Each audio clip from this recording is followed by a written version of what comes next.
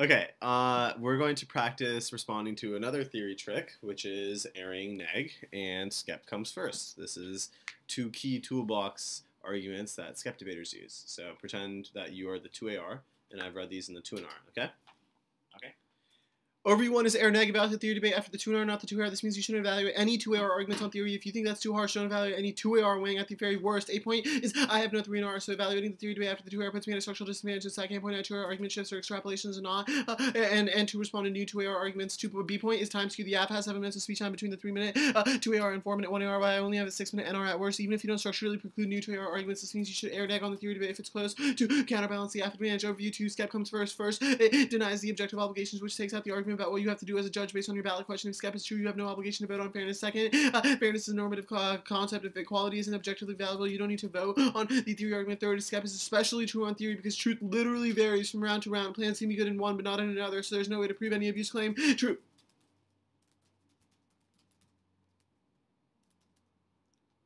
So keep in mind that this is happening in the context of a blip storm 2NR where they're trying to spread you as thin as possible.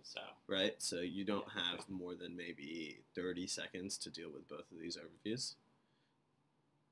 Yep. Does that make sense? So let's see if you can beat this in 30 seconds. Those of you following along at home, try to do the same.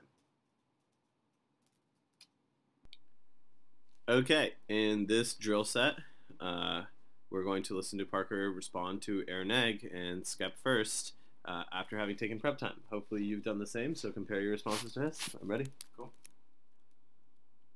Or do the Err Neg discuss the infinite amount of uses to argue there's no possibility of winning the theory debate since it can't make weighing arguments the true, which means you always have to decide which arguments come first, not which arguments come, because it's prerequisite to engage in the theory debate in the first place to have make sure I can check if you say no 3 and out, but that's not you because you're attempting to give me no true error and you say 76 times, so you return it, so you uniquely better, so I only get 4 minutes of new arguments, so I get 6 minutes with new arguments, so more comparatively more important because you make more offensive arguments, so we're reason why you win now, the overview skep versus skep first theory arguments go indict skepticism, which means a question you can fairly evaluate and decide who's winning the theory debate and decide if skep is true, which means it's impossible for you to cross-apply the argument. It's the same reason why also conflicts the pre-free post just because I win usual true does not mean you should vote for me because I donate most to charity. It's because you think I'm the one who won the debate.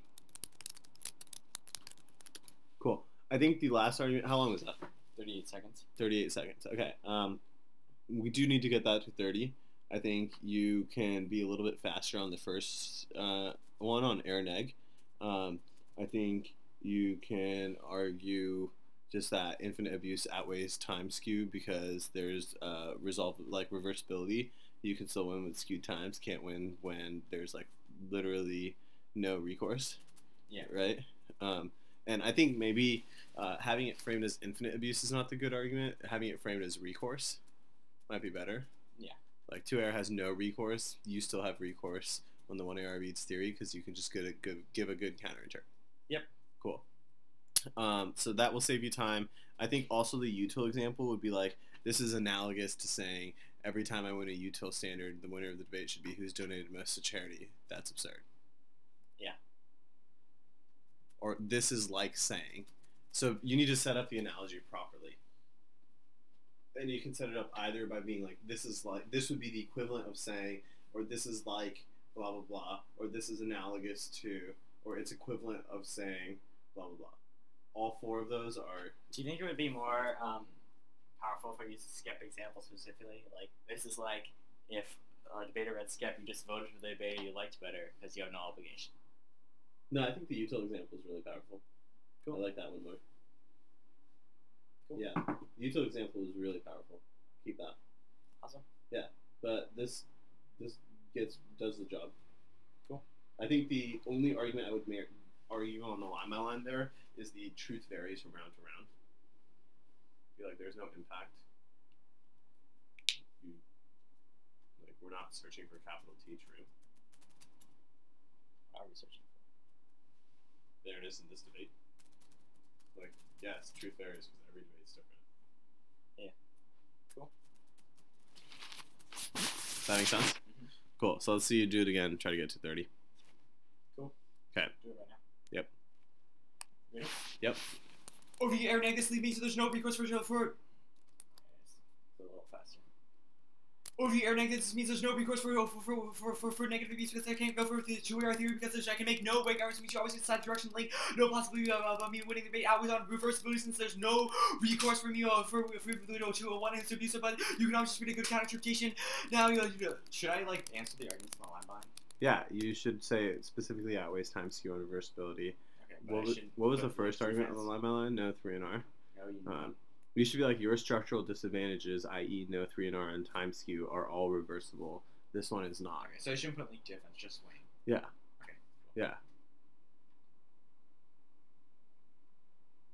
Do I need to reference something specifically, or just give a good counter interpretation when this theory debates empirically? You can just say that. Alright, cool. Cool.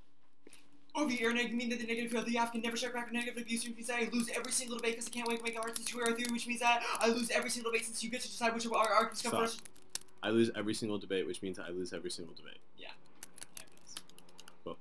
Or the Err Neg, your interpretation means that I have no recourse against all one in abuse our source, so I can make no weighing arguments, which means that you always decide the direction to link, and now that always arguments have reversibility since there's no possibility to our winning, but there's obviously reversibility on one in our theory since people just win on that all the time with good counter interpretations out. These skep come first arguments, the overview issue here is that theory in dice skep means you can't win, can't decide who to stand on the debate and decide and cross by that theory.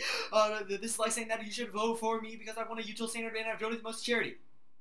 Oh wait, also, you say truth verifies, but truth varies every round, but this means that's just like, there's no impact argument. Every debate is different. We're trying to search for fairness in that round specifically. Yeah, also you don't have the theory indicts skep argument now. I like that argument. Yeah, I do. That was the top, that was the very top of it. Yeah. I just combined them into one. Okay, maybe I missed that. I think that this is worth doing one more time, so why don't you try one more time? Over the Err Neg, your argument means that the F has no recourse against abusive one and C strategy since the two arc has no weighing arguments when you get decided direction of link. It is the same as your head of that wisdom reversibility since there's no possibility of the two arc winning on theory, but there is recourse to winning on theory since you just read a good counter interpretation which appears in wins rounds all the time now. The theory versus skep debate, first theory and dice skep, which means that it necessarily comes prior because you can't decide who's winning on that layer of the flow, which means you can't cross by it. Two theory, that's essentially like also essentially like saying that because whenever util standard should if when I want a util standard that you should just don't vote for the person who donates the most to charity. That's ridiculous. You say truth varies every round, but there's no impact. So we're trying to find fairness in this specific debate, not every debate.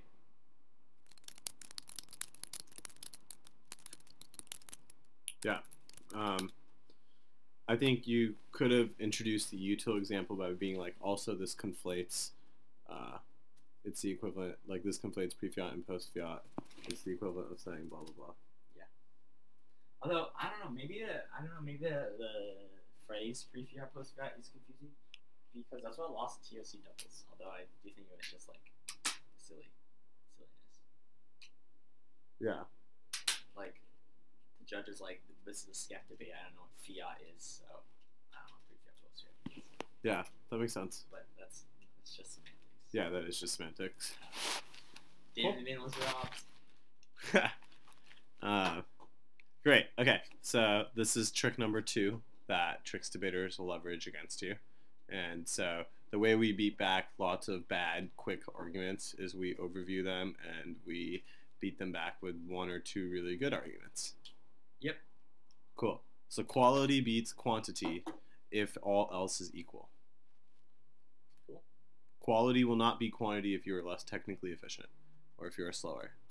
You will just be overwhelmed. Cool?